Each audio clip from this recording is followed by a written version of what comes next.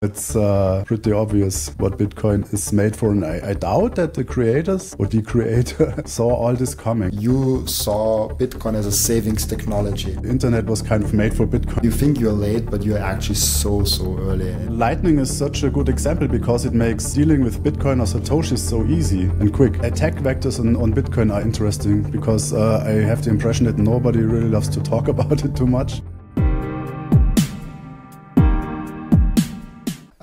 And you said something that struck me. You said, like, even in the beginning, when you first got into Bitcoin, you saw Bitcoin as a savings technology.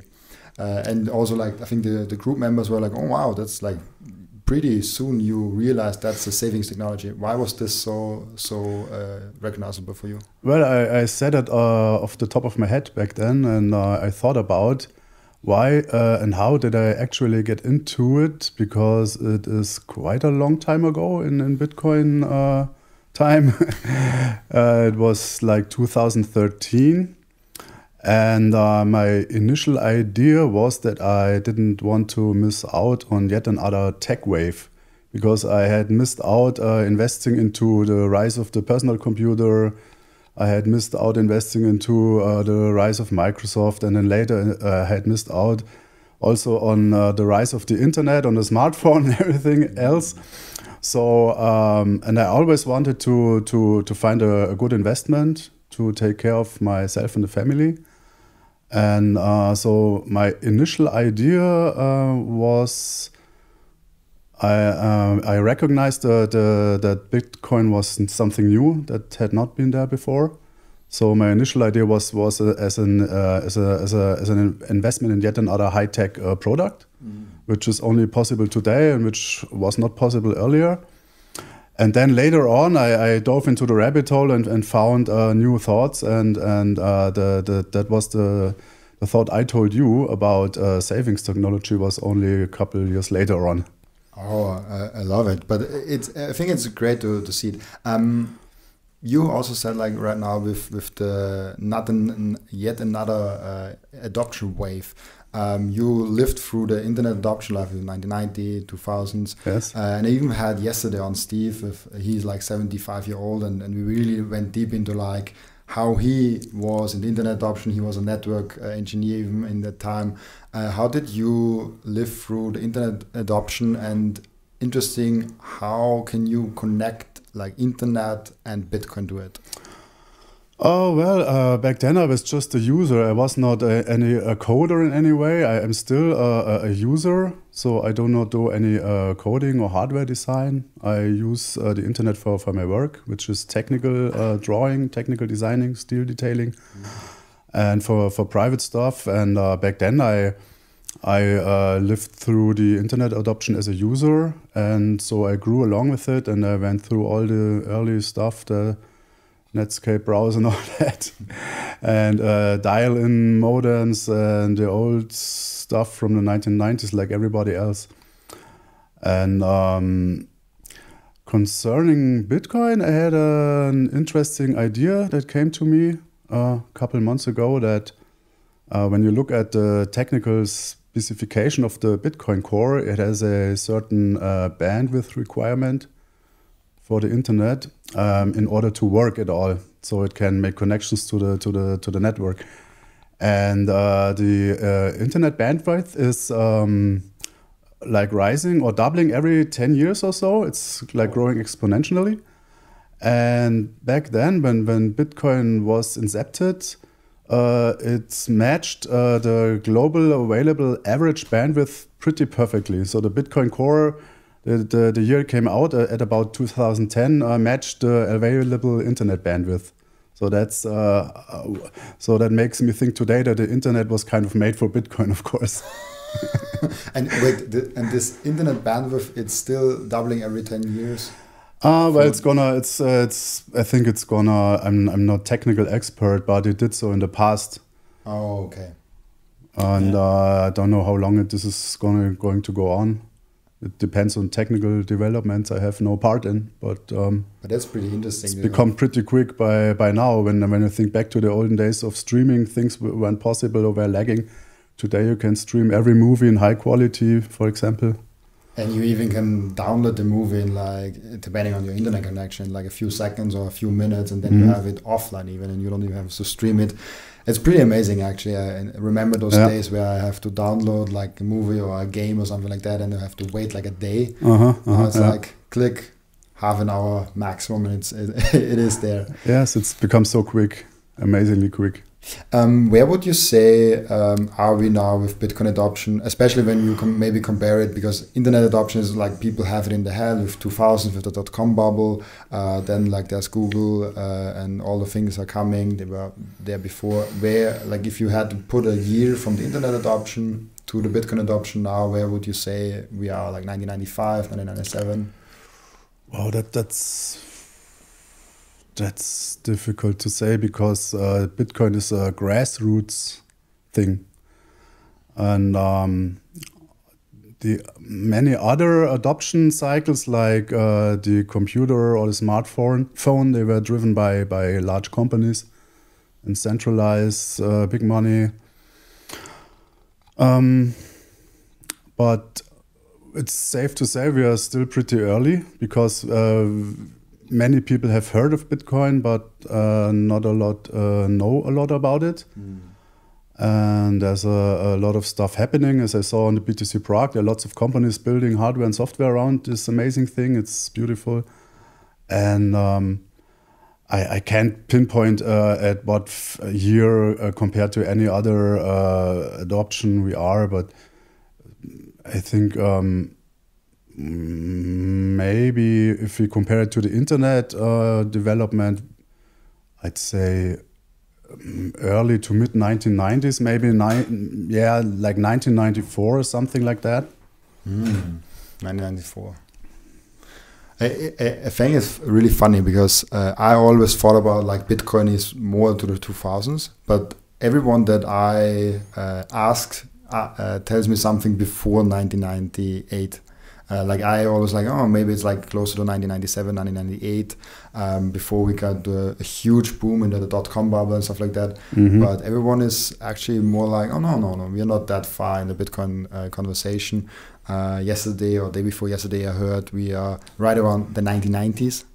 Okay. We're really early with Bitcoin, because even the TCP/IP protocol was like the layer 3.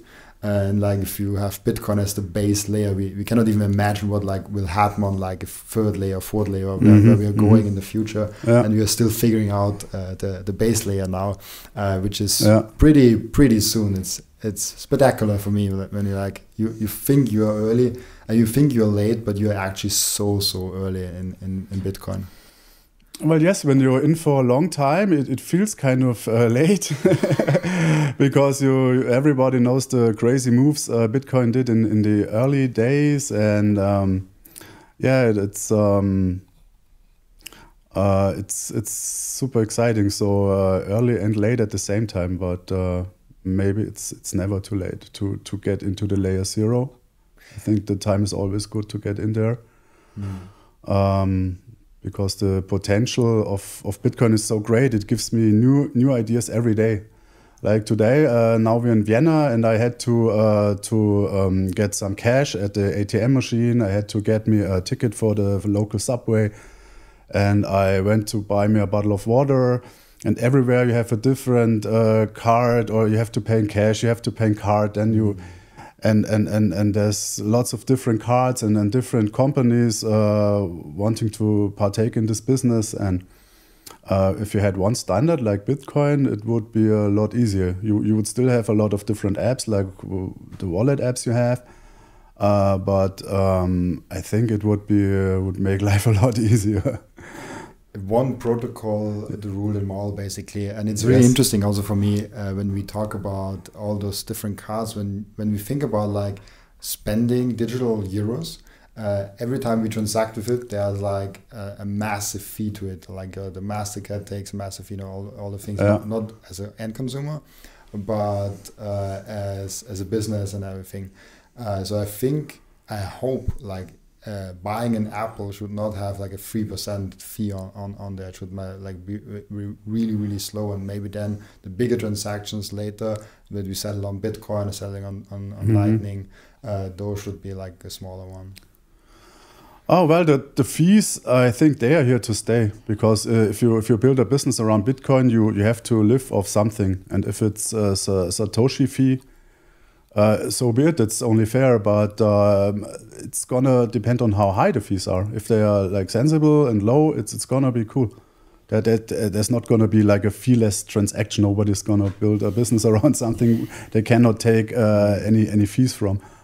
But I had an amazing experience with paying with sats in a bar in Prague, and it happened really lightning quick, as the network name says. It felt so amazing, just flashingly quick, and a little bit of a fee, and that would be so nice to have. Do you think or do you already see the Bitcoin adoption going with like Lightning, maybe Fediment? Where do you see like the scaling happening, or can we even see it now? Oh, I see it happening. Like Lightning is such a good example, because it makes dealing with Bitcoin or Satoshis so easy and quick. When I went to that bar, I bought me a beer, and it was my first Satoshi transaction for something. For consumable, so I think it was a great idea to buy Czech beer with Satoshis. It was absolutely beautiful, worth it. And the bartender said sure, and he handed me his tablet with a QR code. I scanned it, and that was it. It happened like within a second, and that's clearly adoption, because it takes place on a higher level protocol, which is so much quicker. And I still have to get into the Fediment or the Noster and all the other stuff I saw on the BTC Prague. I have not found time yet to dive into this stuff that's happening there. So there's a lot of stuff happening that's very, very interesting. Like Fediment is super interesting for communal use of Bitcoin. That's super cool, and but I have to dive into it yet. Yeah, and it's also interesting for me to see where the Bitcoin adoption is taking place, and how long it will take to hit certain milestones. Like we have now, like the first Bitcoin transaction was the Bitcoin Pizza Day. It's like a while back. It was like 2010, I think. It was really early on in the internet days. Yes. And now, not quite sure when it was, but it was pretty early, when it was 10,000 Bitcoin for one pizza. Yeah, that's really early. Like 10,000 Bitcoin. Imagine holding on to them since then. But yeah, this thing of having Bitcoin payments, right now it's possible. We have some applications. Some Bitcoiners use it at like Bitcoin conferences. They maybe ask like the local bar or a restaurant if they accept it. Yeah. Some pay maybe even weekly or monthly with it. Maybe some are in El Salvador and those places who actually pay almost everything with it. So depending on where you live and what you do with it, you have a different view on where Bitcoin as a medium of exchange, as a currency is. When do you think, I mean, it's pure speculation, but it's still fun to talk about it. When do you think we hit this milestone where it's kind of normal we have Bitcoin as a currency also? You mean in the future, when we're going to hit the milestone in the future? Yeah. Oh, that's a difficult one. It's it depends on so many things, on the will of people in general to accept it, and the will of businesses, and that depends on the government regulations you have. So it's gonna be different by country. The quicker a country is giving Bitcoin a proper legal status and being supportive of it is gonna make the difference. That's my opinion. Yeah. It's and the people will follow when the regulations are there, or they will go first, and the regulations will have to follow one way or the other. It's both happening. So there's some countries where the people are very pro-Bitcoin and then regulations is lagging behind, and you have to kind of force it into the government or talk to the government. The government will see that Bitcoin people are like way smarter and than average, or have maybe better attitude and more serious attitude, and that helps a government adapt or get the foot into the door at the government. Or you have it the other way around, like in El Salvador, when the president does the first step. And so it's gonna happen different speeds in different parts of the world. I also think so. I mean, we already see it where there are almost no transactions in some countries and a lot of transactions in some others, like El Salvador and Nigeria. Already a lot of grassroots movements coming. Also an interesting question to that. You mentioned before, Bitcoin is a grassroots movement. And this is like I love that Bitcoin actually comes up from small, like we call it plebs, and then they drive Bitcoin adoption. But now more and more, like starting with 2020, we had MicroStrategy. Now more and more public companies coming in. Even El Salvador with Bukele, it was like a top-down thing. Now we have the Bitcoin ETF and all this institutional money coming in. Two things that are really interesting for me, like first of all, like how different is the Bitcoin community now to when in the early days when you were around, and the second one is like, is it still like a grassroots movement, or is it like becoming more and more institutionalized, more and more as a top down that people kind of like have to take it because the asset managers put it in every fund, and when you invest in S&P 500, you have it. Well, back in the day, I was not part of any Bitcoin community. I was aware that in 2013, when I was new to Bitcoin, it was in the public opinion only used by drug dealers on Silk Road or gamblers or nerd money. So there was a community of hackers and devs like on GitHub or wherever those guys are, but I never was a part of that because I don't do any software development. So I was pretty much on my own, and then I went into Bitcoin and held on to most of it. Made a couple mistakes during investing, and well, today, what was the question again? Where's this going? Yeah, like especially when you have the comparison from now to then. Back then, as you said, it was just like hackers or maybe some finance nerds that actually paid attention, or people in the cryptographic community who are like, oh, that's interesting, peer-to-peer transactions and Bitcoin. But now you have MicroStrategy, you have the Bitcoin ETFs, you have all those really big wallets in there, and I'm just wondering now, there's like, even like when we have, for example, the S&P 500, everyone that's invested in the S&P 500 has some exposure to Bitcoin because Tesla has Bitcoin, and MicroStrategy might also be soon in the S&P 500, and then like everyone has indirect access to the Bitcoin. With ETFs, it might come in pension funds, it might come in other products. So it might actually be that someone really hates Bitcoin, but they still have it because they have some ETF or some fund investing in, and it kind of comes top down from the things. Yes, it's in the beginning it was grassroots, like completely bottom up. Before there were any companies investing, of course, it was just you and holding onto your Bitcoin and your diamond hands or lettuce hands, whatever you had, and the other coins around. And it was it was a gamble. It was a Wild West thing. And with the inception of the ETF, it was, or maybe even earlier, it became pretty obvious that Bitcoin was becoming interested for governments and in large money of corporations. But it still has its grassroots element, because all those companies I saw on the BTC Prague, they are obviously existing because of Bitcoin and are small, new-founded companies, growing, young people, very spirited, very creative, very positive. So all the landmarks of growing, healthy young companies, and that's grassroots to me, because it's not. Maybe they have some sponsors or business bigger ideas, but you never know. But I met a lot of highly spirited people, like the guys from Roatan with the pirate ship. That was beautiful, and it's such a positive grassroots feeling that came to me on that BTC Prague. And on the other hand, I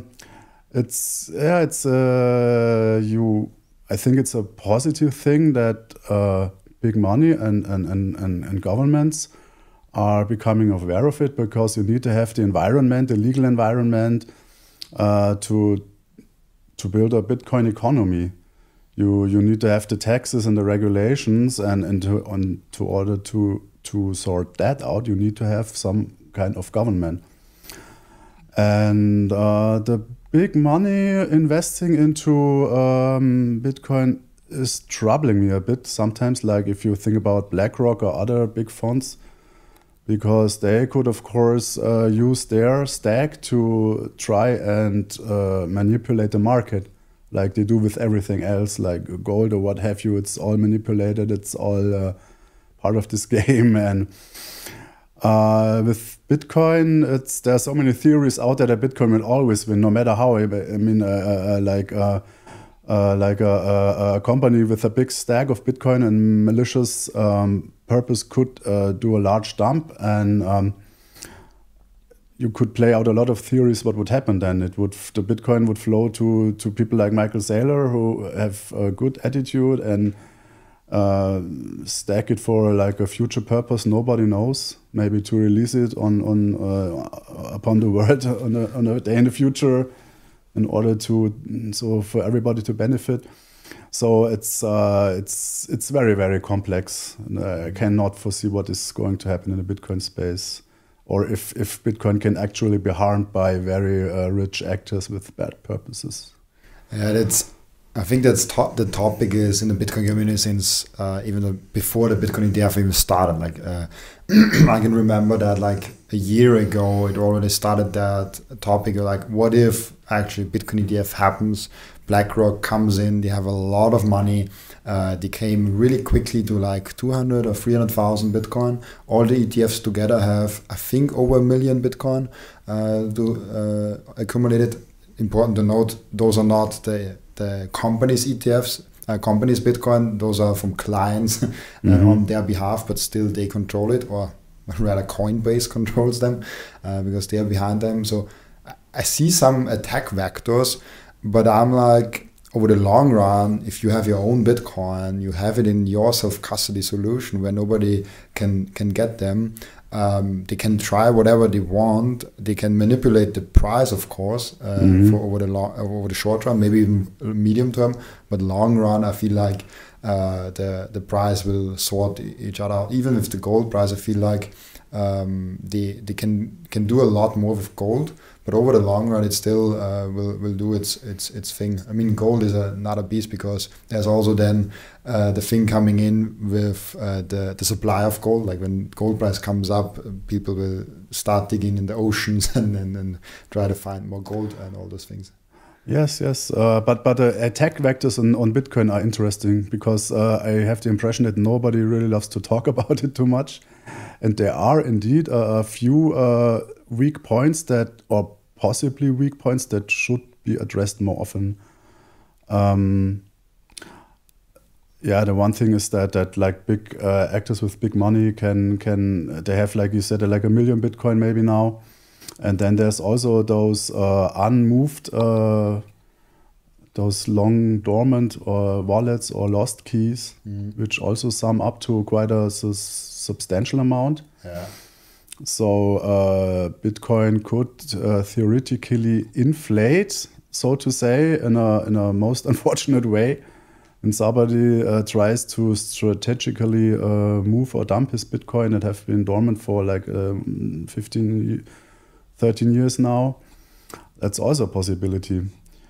And that we Bitcoiners, or we early Bitcoiners, or the community I know now, and I saw it at BTC Prague and on the internet, we are kind of a bubble with a bit of a religious attitude and a bit of nothing can happen, and that's you know, I'm 50, over 50 years old now, and something can always happen. But yes, Bitcoin is still the best thing to me. The best monetary invention, at least, if not even the dawn of a completely new age. Potential it is, but there will be many rocks in the way. With the Bitcoin that might be released, and I also thought about that actually when there are definitely a lot of Bitcoin lost over the years that will never be moved again. But there are also probably someone out there that has a lot of Bitcoin, like actually a lot of Bitcoin, and never move them because they're like, oh no, I'm fine, I live good, like I don't need to move them, I don't need to sell them. But maybe if Bitcoin gets up to 1 million, he might be fancied himself and like, oh, let's release I don't know, 20,000 Bitcoin today because I would like to have, I don't know, this villa in Spain or whatever, or like that island with that amount of money. So that's definitely an attack vector, even if it's maybe strategically, like not even like I just want to sell my Bitcoin, but even like there's some strategic partners in there that have a lot of Bitcoin.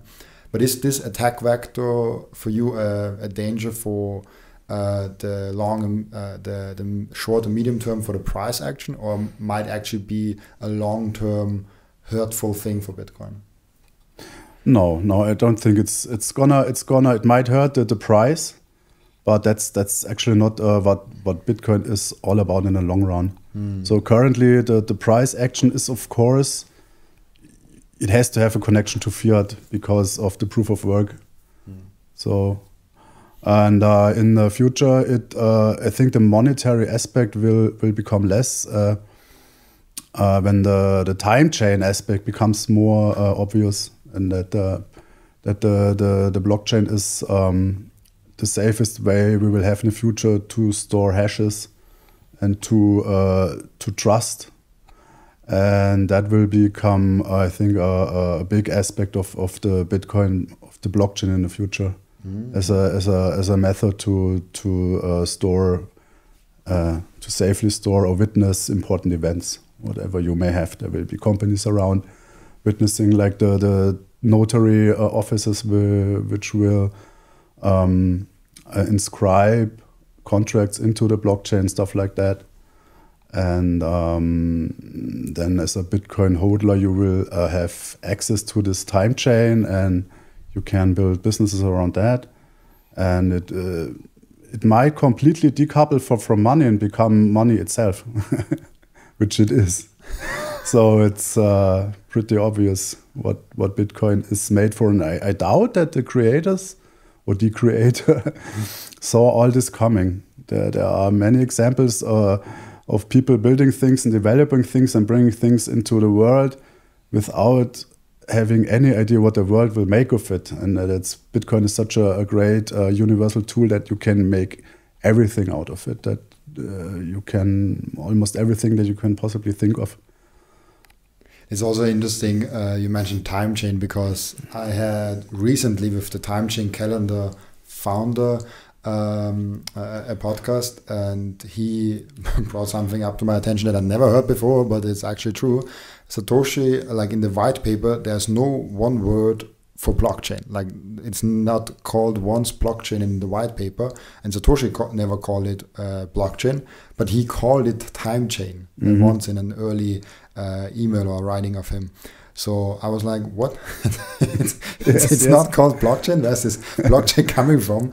And time chain and this aspect of time stamping certain events or maybe even documents or whatever happens is a massive thing. In what was it, Guatemala, where the election was audited by Bitcoin with open timestamps, I think it is, the technology they used. You can actually go on the Guatemalan website and see the voting ballots, and then see the proof, the timestamp of that document with Bitcoin, which is fascinating for me. That's a use case that I think Satoshi Nakamoto probably didn't think about, or maybe he did, but I don't know if he actually thought about like actually those kind of use cases. If you watch or listen to my podcast on a regular basis, I'll guess you already bought some Bitcoin. And now the most important step is to keep the Bitcoin. Keep them secure in a hardware wallet. My personal recommendation for hardware wallet is the BitBox. It's super secure. It's simple to set up. It's also a perfect gift for a friend who has still their Bitcoin on an exchange. And you can get a 5% discount with the code Robin at the checkout. Visit bitbox.swiss/Robin to get your BitBox. And if you really want to bulletproof your self-custody setup, your security setup, and maybe even your citizenship setup, you have to talk to the Bitcoin Way. If you go to the bitcoinway.com/partners/Robin, you get a 30-minute free call where you can dive deep with them if your self-custody setup is secure, if your citizenship is secure or maybe might be improvable, or your digital footprint in general is secure. They are the experts in cybersecurity, in Bitcoin self-custody, and how to be a secure, sovereign individual in general. Yes, yeah, that's the use case I was thinking about too, because that time chain aspect only came to me later on like a year ago. I heard Roman Rea talk about it. And I was also like, what is he talking about? And he said, yeah, Bitcoin is a time chain. I could not get my head around it, but it sounded serious. So I went and tried to understand it. And that's so amazing when you go down this Bitcoin rabbit hole. You always meet new ideas. And you can sort them out. Some are rubbish, some are great, because many people or high-level Bitcoiners entertain those ideas. And then it's maybe better you get a head around it. And the time chain was such a fascinating idea. I still don't fully understand the technical detail. Yes, superficially I understand with the time coding and the block time and that, but I understand enough of the time chain aspect that I think this is the actual core invention, that you have a time chain that is distributed and trustless, so you can trust it and use it to encode and hash everything. Yeah, it's everything that can be communicated, like money or contracts or what have you. It's a major thing, having something to rely on, something where history cannot be rewritten by the winners. Like there's this. Oh yes, that was something I was going to say, but I think that's a difficult one, because that was such an entertaining idea to encode the history into the blockchain, and but I cannot foresee if history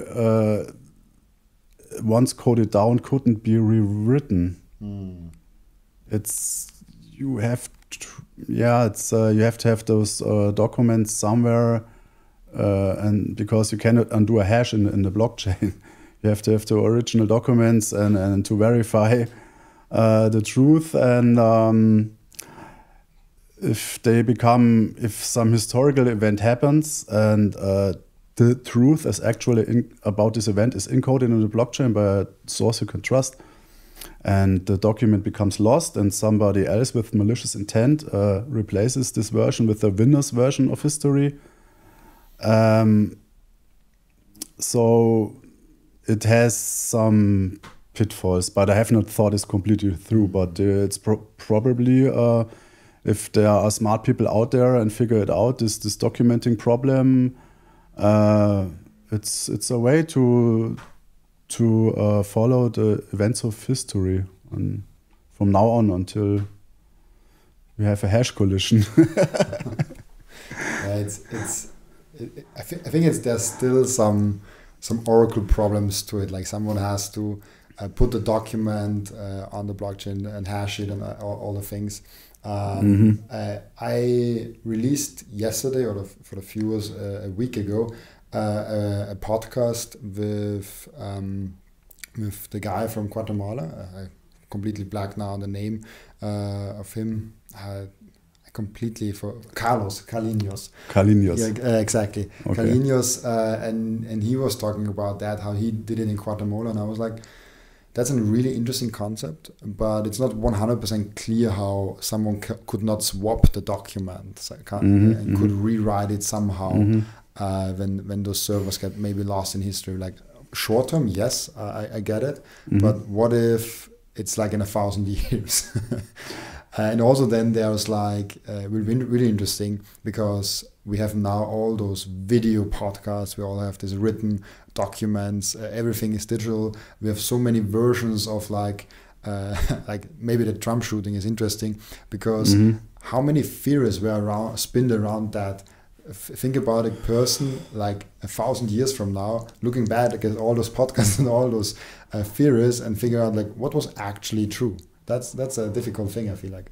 Yeah, it's today. There is no truth anymore. You cannot trust anything you see on the web, because I saw the Trump shooting. It was like the most insane thing I've seen in a very long time.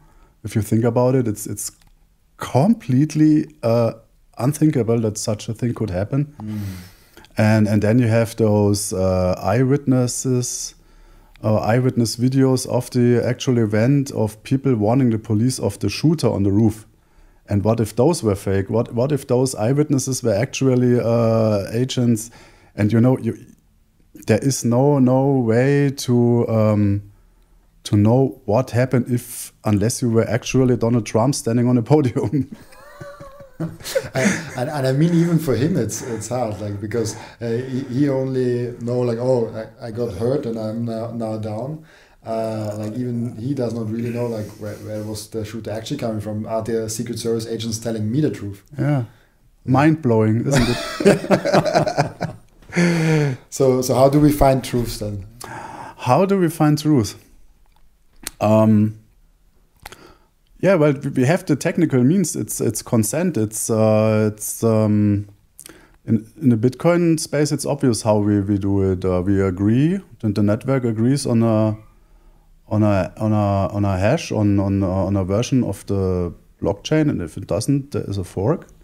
So that's a technical way to establish truth, but there is no general truth in a philosophical sense or something that we could talk about, because on some things we might agree, so it's true for both of us. And on some things we might have different views. Then you have your truth and I have mine, and I share my truth with other people. So it's just a philosophical idea, and the technical development we have now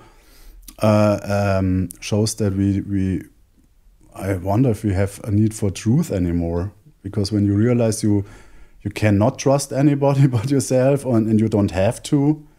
You don't need truth.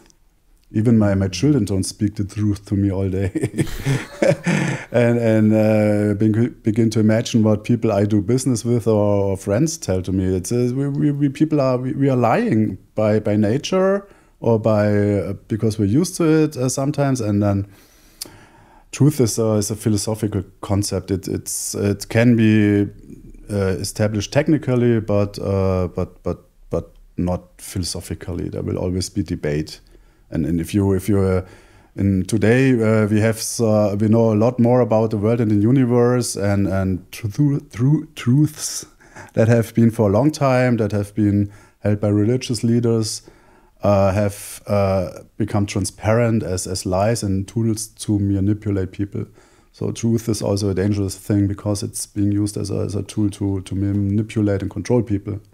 So I'm no fan of truth or religious dogma or stuff like that. So truth is a bit of a difficult concept for me.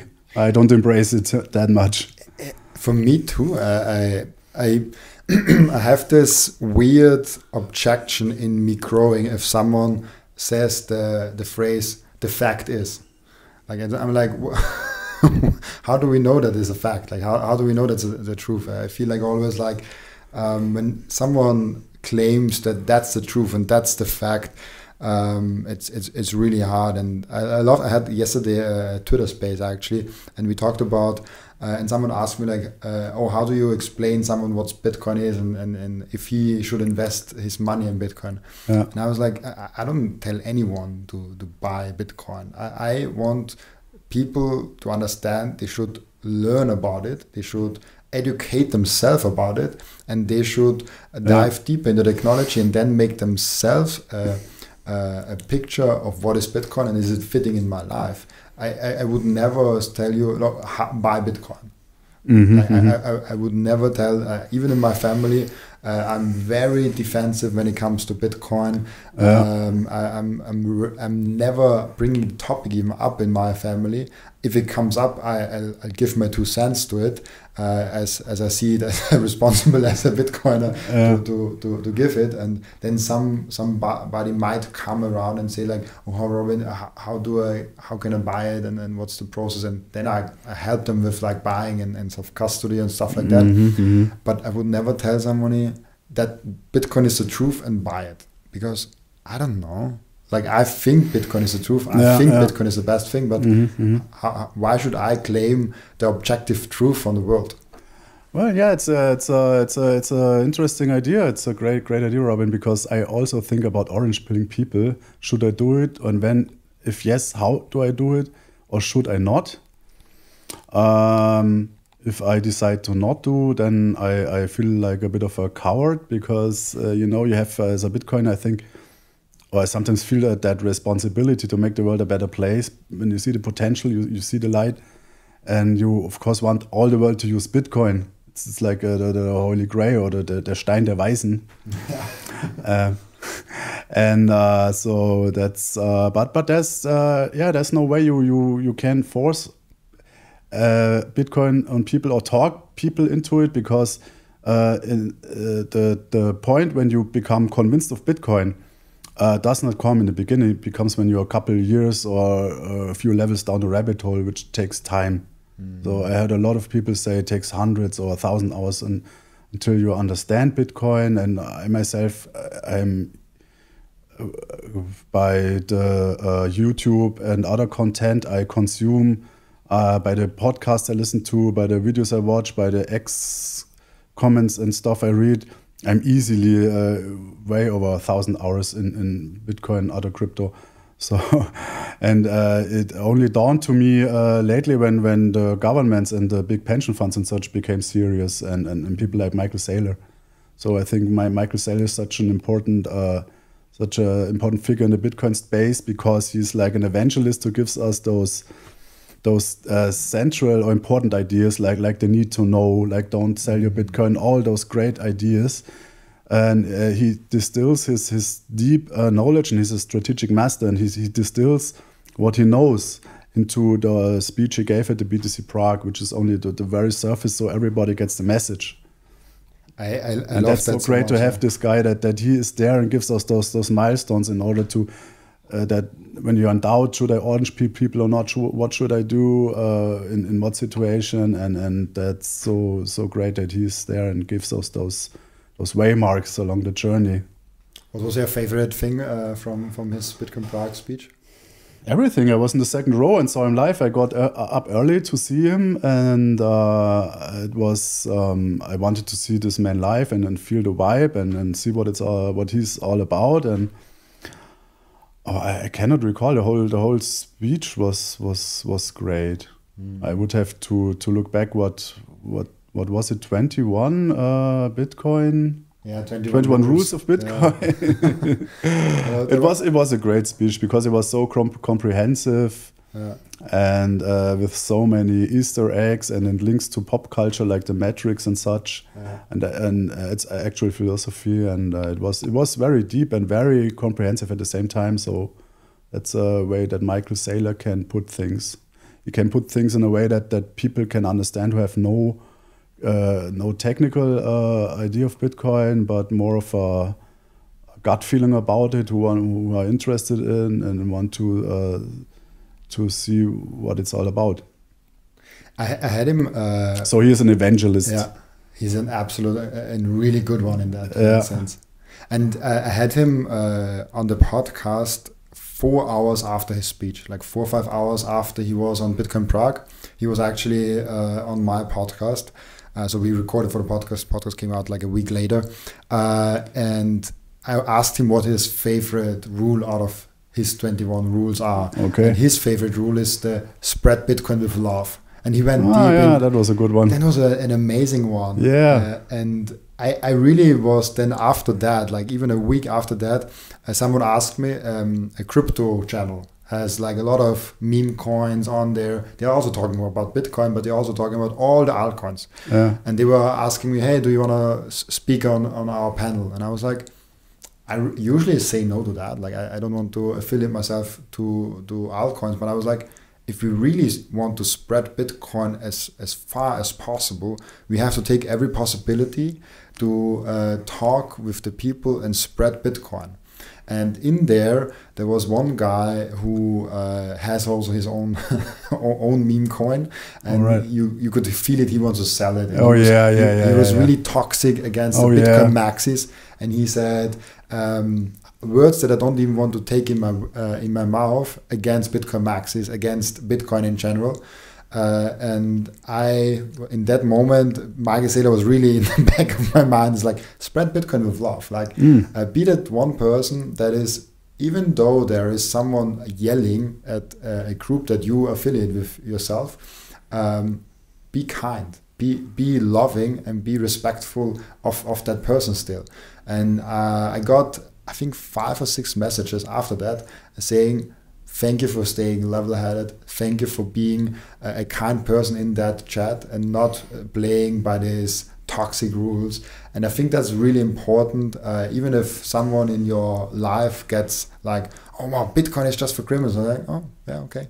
Like be loving with that, be respectful with that. And I feel like that's a way better approach. And Michael Seyr went on like 20-25 minutes to explain with sales, with how we can actually get Bitcoin in the mass market and everything in the podcast. I loved that segment a lot, and I couldn't go on and tell too much about it.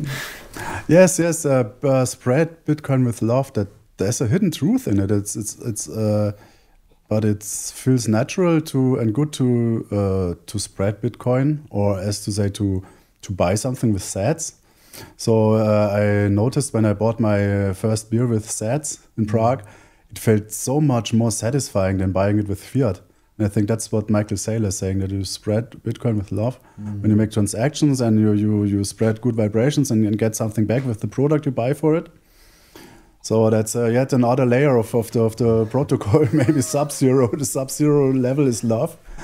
And I thought, well, I think I call Bitcoin now the orange love machine. Oh, I saw that handle of yours also. Yes, and it came to me, I think, even before Michael Saylor's speech. So that love thing is such a core element of the grassroots Bitcoin people, and it's probably way different an attitude towards Bitcoin as big money companies have, but maybe they will learn from it. But yeah, spread Bitcoin with love absolutely worked in Prague, because everybody had this loving vibe. I met people from all over the world. And it was not a techie or a financial conference. It was actually so much love in there, because everybody loved to be there and loved what they did there and loved to meet people from all over the world. So there was a lot of love in the air, a lot. I even had one podcast where we compared the hippie movement, the loving movement, a little bit with the Bitcoin movement, because it's such a nice experience. Like, you get addicted to Bitcoin conferences. I had this year to really emotionally step back and focus on the podcast, focusing like getting the podcast off the ground, and not be every week at a Bitcoin conference all around the world, because that's honestly the thing that I really want to do. Just go from Bitcoin conference to Bitcoin conference and meet with everyone. But I also want to contribute something, and not just contribute something to society and contribute something to Bitcoin. And so the podcast is really important for me to do something for Bitcoin, and I love also speaking with the people. But getting it off the ground is the one thing that why I cannot go to all the Bitcoin conferences this year. And I think next year I will be at like maybe 10 or maybe 15. Oh, wow. I would love that. There are so many great ones that I missed out this year.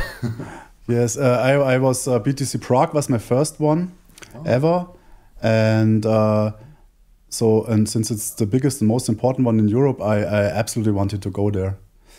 But I never expected it to be that good. I expected a lot, but not that much love and positivity, and how well this whole thing was produced and organized is so professional.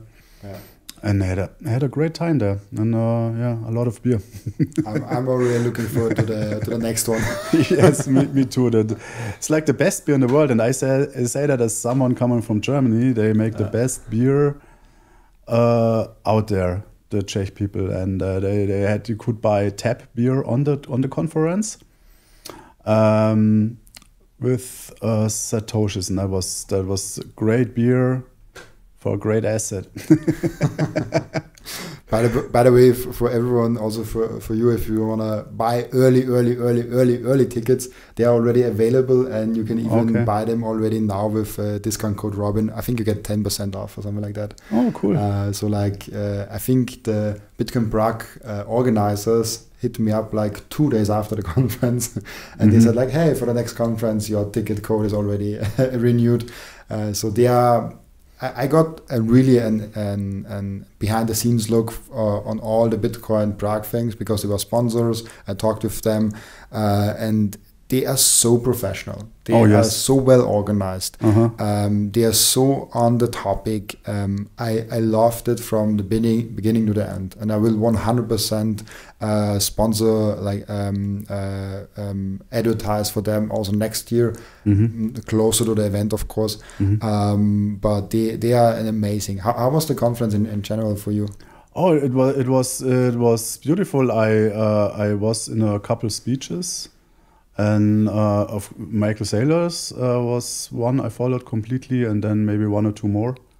But mostly I was around in the expo, talking to people, or in the foyer, chatting with people, drinking coffee, drinking beer. So it was like 90% chatting, having fun, or say 80% chatting, having fun, 15% checking out the expo for hardware, software, and 5% panels.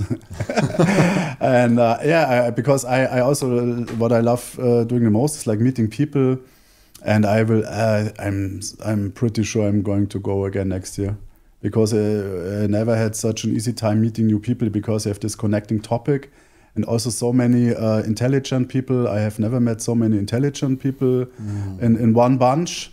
With a good attitude, because there are lots of intelligent people, but I think they're smart and they want to sell you stuff. And a Bitcoin conference, like you said, I was there with a guy, half a minute, I realized, oh, he's shilling something. And then I went on. you can smell such people when you're a Bitcoiner. And that's such an amazing conference. It was like the Orange Love Machine at work. I love Orange Love Machine. Let's get the term out there. I probably will use it more in the podcast. I saw it yesterday on some chat with like Orange Love Machine, and then I was like, interesting, Orange Love Machine. And now you told me like, that it actually makes sense. Like love is the basis for Bitcoin. I think the third ever guest said Bitcoin is love. This was for me the first time where I thought about it a little bit, but it's a fundamental truth. I feel like having Bitcoin, when it's connected to trust, it's like, because it's trustless, you can trust that a transaction actually goes through when you send it. If you send it on a different on the wrong address, which happened, it's also that you can trust that you made the mistakes and you don't get it back. Like it's like an honest, loving machine. It's really cool. Was it the other Michael we talked about today? No, it was the third ever podcast. It was. Oh man, I was not. Oh, never mind. Yeah, I unfortunately don't remember the name. It's embarrassing if I cannot remember the podcast names. Oh, you had so many guests. I hear you, because I am not good at remembering names. I'm probably way worse than you at remembering names. Yeah. When I talk to people a lot, I remember them, of course, but sometimes people meet me and say, "Hey, Norman," and yeah, we met, because I'm good at remembering faces, but I suck at remembering names. And some people, they talk to me once, even drunk, and then they remember my name. It always embarrasses me a little bit, but I got used to it, so it's just what it is. Yeah, it's a skill that I wish I could do also better. Like, but you have so many contacts and podcasts, and you meet like probably 3 new people every day on the web or in real life. So yeah, I think that's actually a good average, 3. Because you get to know, like, I actively write people when I see someone interesting for the podcast.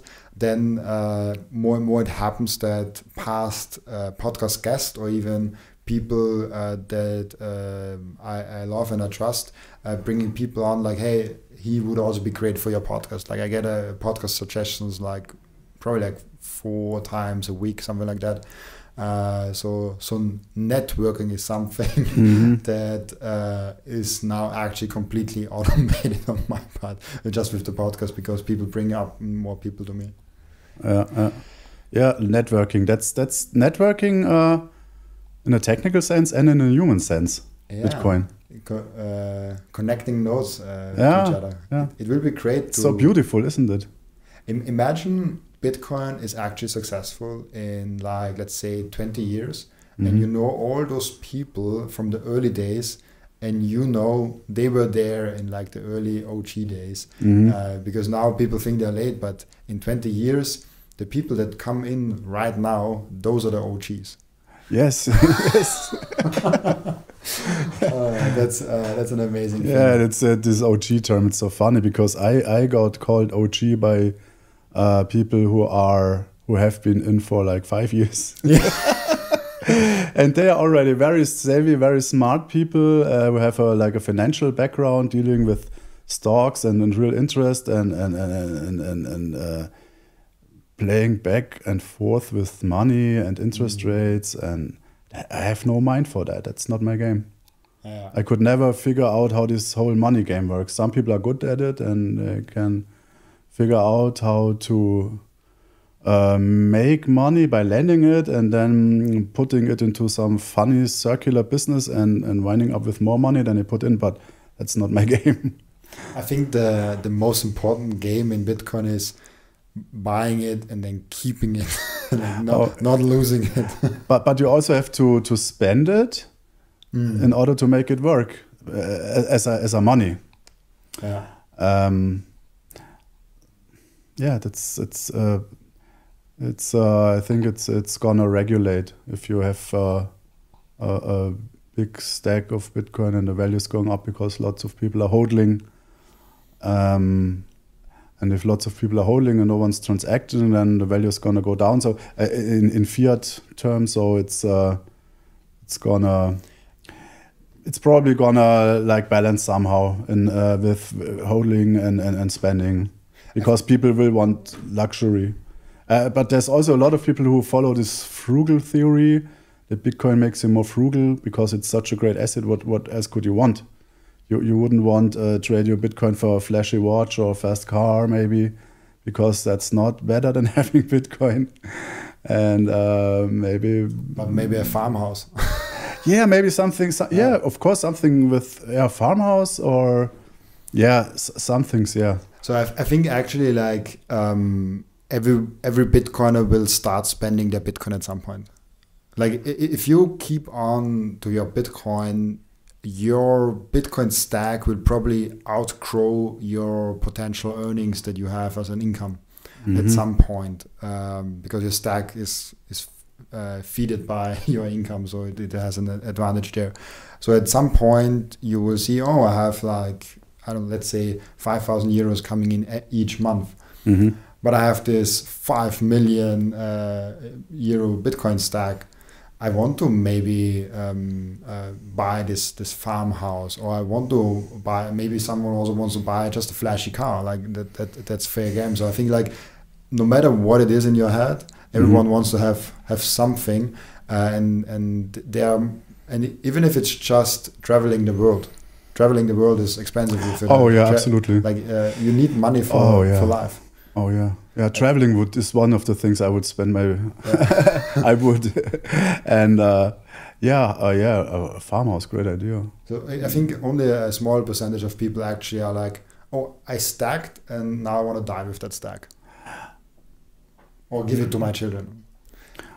Yeah, that's something I think about. What is the best thing that Michael Seyr could do with his stack, and what's his purpose? Maybe he's going to release it unto the world in his testament, or maybe during his living days, in order to orange pill the world in a certain way.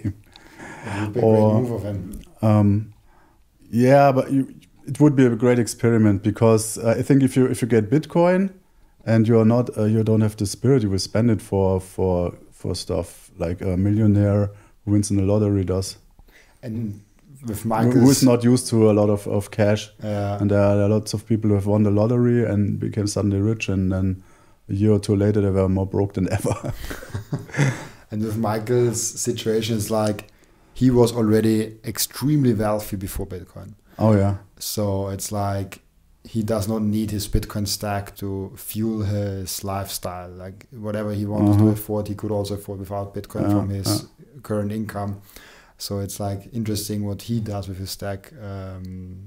Will be interesting. I would love to see that he has the majority of his stack just released to the Bitcoin blockchain and kind of burned forever, and make a donation to everyone. Well, yeah, maybe once his mission is done, but at the stage Bitcoin is now in its important phases and people to grow. Yeah. And I think Michael Seyr is one of the most important people concerning that. 100%, yeah. Really cool. We are already over 1 hour, as I saw. Already? That went fast. That went really fast. We only got started, like in Prague, Robin. We've been chatting for hours on end, and we only got started. We just scratched at the door of the rabbit hole, like Gandalf scratched at Bilbo's door in Backend. Yeah, maybe when you come back again, let's make the second round. All right. Yeah, I'll be there and back again. Yeah. All right. Perfect. But before we have the end routine, we have this new question that I always ask my guests now. What can we learn from you besides Bitcoin? Oh, great. What can you learn from me besides Bitcoin? Oh, I hate that question. Because that would require me to talk positively about myself, which I don't normally do. I try to be positive towards people as good as I can and have a good time with people. And sometimes I want to spread people or positivity among people. So that's not a learning thing, but an attitude thing that I can spread. So I always try to have a good time with people, and that people who are with me have a good time too. And what you can possibly learn from me is that it's always better to have a good attitude and be positive about everything than crying and complaining. But that sounds a bit shallow, but I have no really good way of putting what you can learn from me. I think that's a great thing to learn from you. And I think we already saw that throughout the podcast with spreading Bitcoin with love and all that. So thank you for that. Welcome. Now we come to the actual end routine where the previous guest is asking a question for the next guest without knowing who the next guest will be. And your question from the previous guest is, how did Bitcoin affect your life? Oh, that's a great question, because it made my life a lot better as it is now. And it was also a nerve-wracking journey, because I've been holding Bitcoin for like 11 years now.